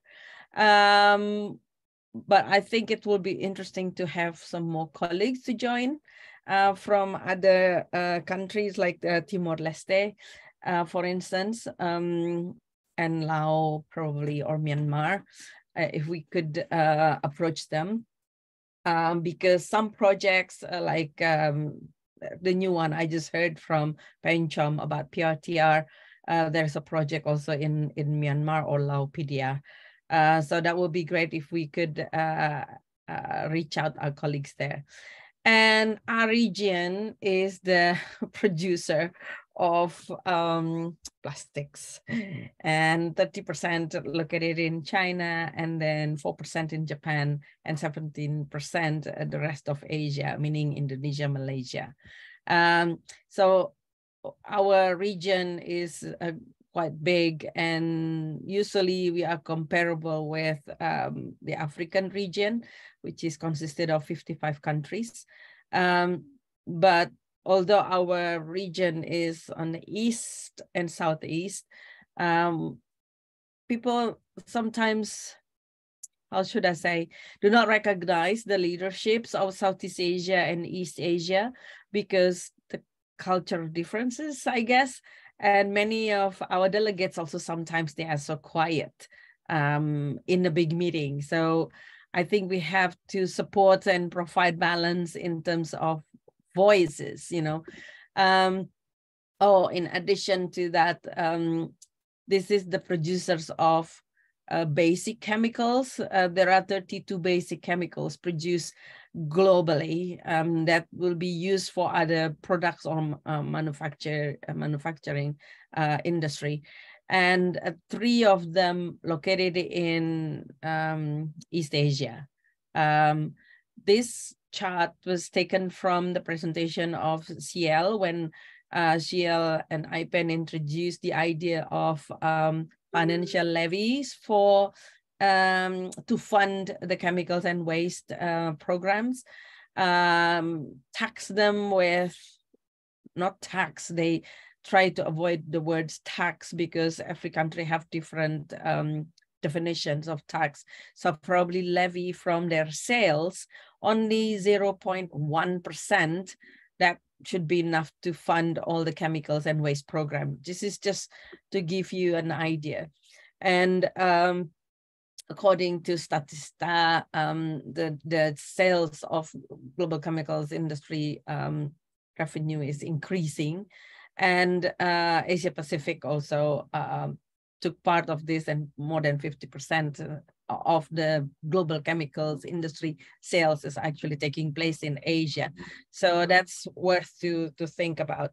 But at the same time, our region also famous for the source of plastic pollutions, and the river pollutions are located in our region mostly, and RDF too.